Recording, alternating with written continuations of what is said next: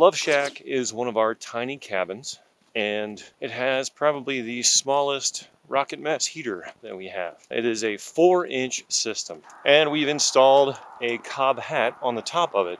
The goal of the Cob Hat is to hold on to some of that heat so that it all doesn't just dissipate. It keeps things warmer overnight.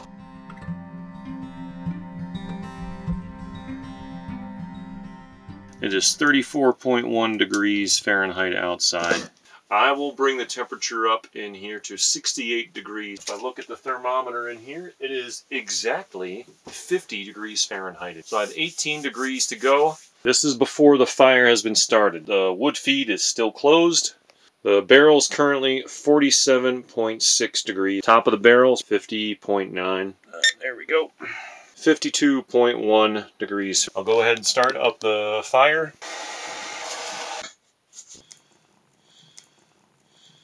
It is 68 degrees. The front of the barrel, 242.7 degrees. Top side of the barrel, 735.9 degrees. Front side of the Cob Hat, 104.3. I'm going to go ahead and let that stick burn out.